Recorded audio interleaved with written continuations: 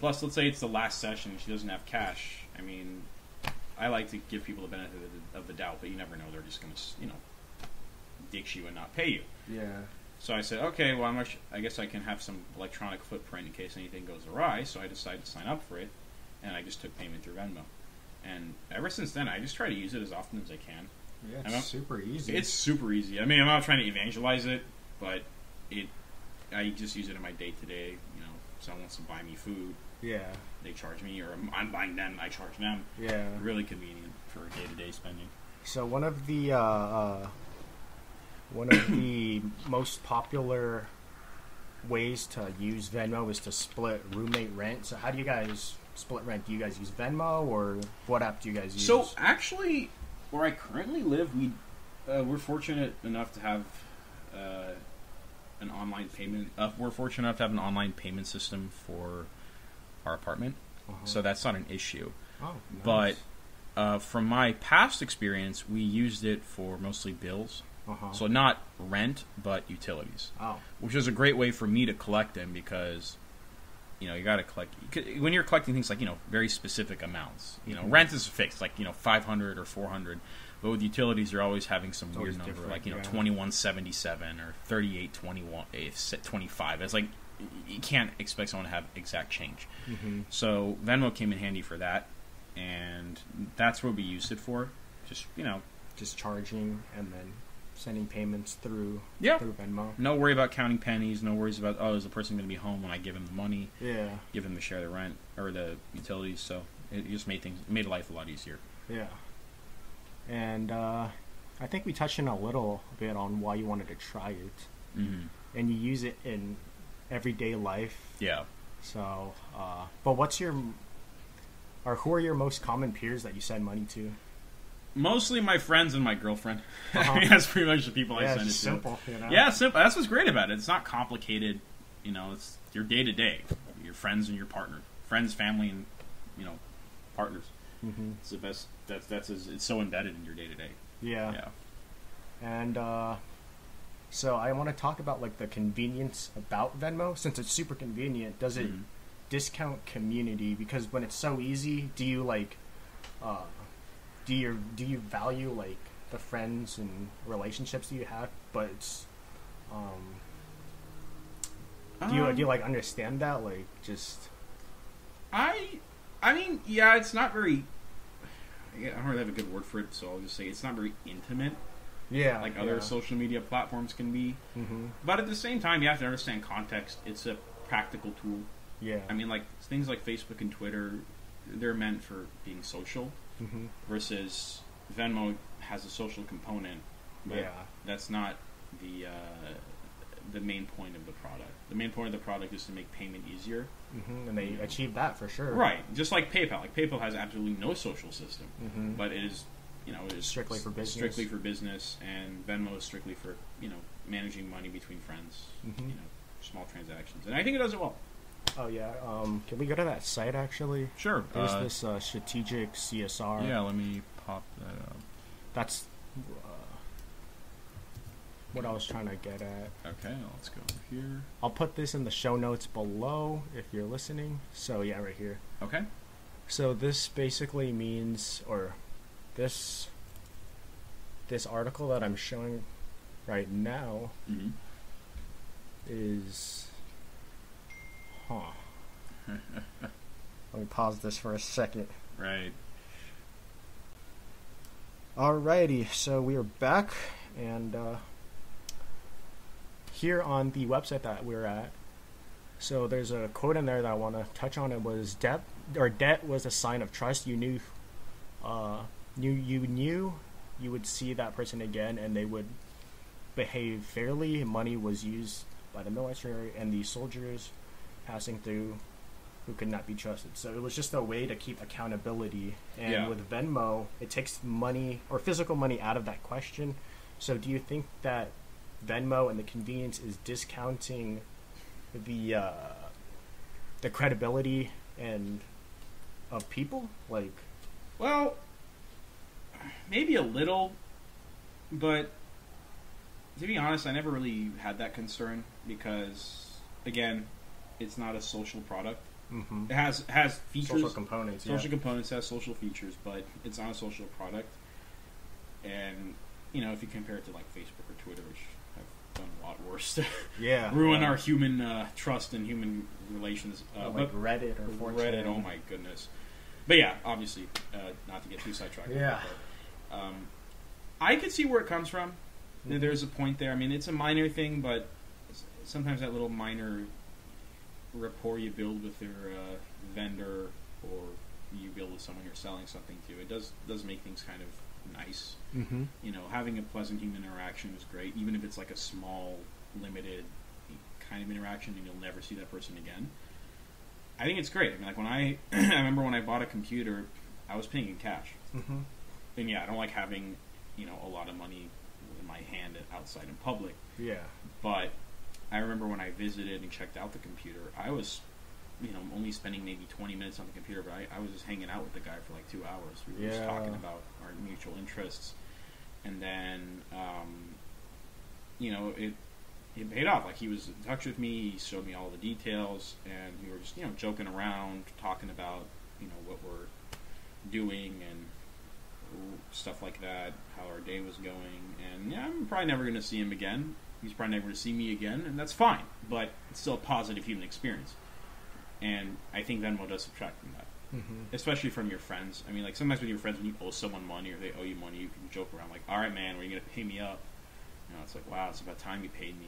Yeah. It's like kind of funny, like, hey, bro, that extra penny counts, just to just mess with him. It does. Yeah. So I guess there's an argument to be made, but personally, I don't think it's too much of an issue. But what do you think? Do you think it was kind of an issue? Or? Yeah, or more specifically on this part of it, it talks about, so the quote says, when I first moved to San Francisco, I told my mother I was considering hiring someone from TaskRabbit, a service that allows people to bid to do your odd jobs. Right. To help me hang curtains and assemble flat pack furniture. But her reaction was, but isn't that what our neighbors are for? Yeah. Before Uber, it would be it'd be a kind offer to drop somebody off at the airport. Recently, a friend was confused when he was asked to drive a classmate to the departure hall and wondered if she'd heard of a ride-hail service. Yeah, ride-sharing service that could take her there. Actually, that's a good point. Now I didn't. Yeah, since it's so convenient that we just discount or I don't want to drive you. I think why don't you just take an Uber, Yeah. I remember talking about this with a friend a few years ago, is that these products are making our lives more convenient, but that's not necessarily making our lives better. Yeah, it's not actually letting us value, the connections, We could have done this, via Skype or something. Yeah, but we showed up in person, and it's way better. I got to see the computer that you were talking about and how awesome it is. So it's a totally a different way of communicating. Right. And I remember even when I was very little, I guess in the late 90s, I just remember my parents would go out, and the neighbors which we were close with would say, okay, we'll watch your kids. So they'd watch me and my brother, or the dad would come over, watch us, or we'd go over to hit their house, we'd play with their kids. Yeah. So it was great. It was bonding. We'd go out, meet the neighbors, a lot of community. We would go out to dinner, us, me and my family and their family. Mm-hmm. We even stayed in touch to this day sometimes. I mean, because we were very close to them. Yeah. Now, no one talks to their neighbors anymore. We just say hi. It's weird, dude. Yeah, it's so hard to believe. You gotta have neighbors come over. Yeah, if you went over to your apartment right over there and you said, hey, I live right across the street, they'd look at you like, what are you okay? Doing? I'm calling the cops. You know, it's just not. It's so weird that Yeah, I remember my dad told me, because when he was he was growing up in the 70s and 80s, he just knew people in your complex. Yeah. He oh yeah, I had this neighbor. Oh, this is it's a girl I dated back in, she lived 2 doors down from me. Yeah. And now it's just oh, well, I saw this person on an app. Yeah. It's very different. It is very different. It's so. But I don't know. That's the price we pay. You want that convenience, you're gonna have to sacrifice some of that human connection. Yeah, but there's always time to just the old school way. Always is, man. It's always there. It's always going to be there. Yeah, because the apps will be there too, but you can delete them whenever you want, and meet some new friends the old way. So, right. Because as long as everyone's gonna miss it, so there's reason for it to be there. So yeah, it's just a very interesting how all these tech companies are trying to capitalize on our interactions. So. Right. I mean, there's a benefit. I don't want to. Yeah, there's a benefit. The convenience. Yeah, and I don't want to be a Luddite about this stuff. I mean, this stuff does bring. It does help people. Yeah, it helps people. I mean, look, your day to day. Like I'm trying. Like, let's say you're late to work or you're late to class. You don't want to have to go. I want to run over there. Yeah. Look up the taxi number, get a taxi. It's like, okay, just go to Uber. Yeah. Go to Lyft. Right there, problem solved. Yeah. You know, it does make things. It does make part of your life better. I guess we have to find that balance. It's just a different game now. You know. So yeah, that's all I wanted to touch on this article. So okay. And let's touch on since you're a UX, right? Yes. Design background. Let's touch on if you want to open the Venmo app. Yeah, pop that up. I actually haven't. I think used it in a while. Well, it's because I have to do some refreshing on my phone, so but I think it's all set up for me. But yeah, what are just like some things that stood out to you? I mean, it's pretty plain. And I mean that in a good way. I mean, look, it's so tempting when you're a design person to want to see complexity and a lot of elaborate things going on. The sugar coating on top. Yeah, but I mean it's pretty simple.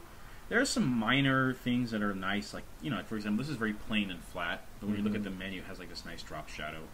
It looks kind of papery, and I think it's nice. I think it's not too much.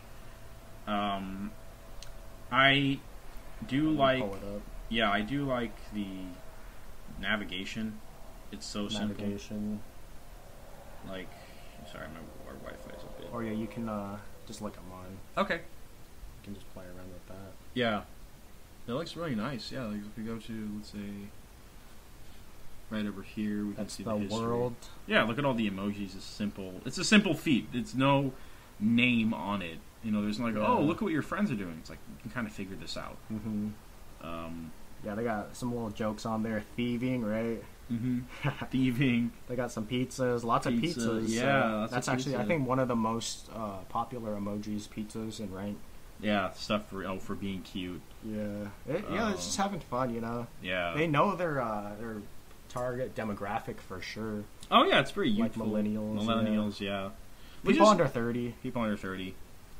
Snakes, a laptop, noodle, orchard food. Yeah. Are you crunk? Stuff like that. Yeah. It's fun. I don't even know these people, dude. But I don't either. You can look at the global setting, but... Yeah, that's just super simple, super easy. It is, yeah. I mean, it's very, very simple. I think that... I think that's kind of why it worked. It's a good example of how UX has a big impact on the success of your product. It's simple. I mean, it's not too complicated, because it's so tempting to just try to make it all like spruce it up with a nice special effects and cool looking designs, and there's a place for that. But when people are trying to manage their money, they just want to manage their money. Yeah, they don't want any gizmo feature. They just want to be able to, I want to pay someone, or I need to get paid. Yeah, it's like going to the doctor. You don't want to be. It's not.